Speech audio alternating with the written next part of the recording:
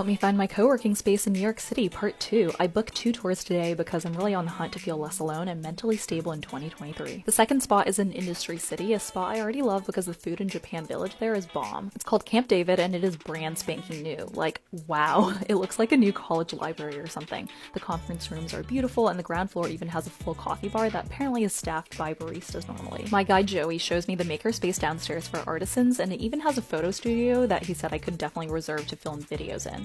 We then go to the floor with private offices and dedicated desks. It looks pretty much like what I expect a tech office to look like, really. And while the desks aren't next to the windows, a desk here is $600 a month, so a little cheaper than Playground. Joey also brags about the bathroom, which is a pretty unusual tour spot, but I go in and he is right. It really is one of the most beautiful bathrooms that I've been in and would make for a killer OOTD.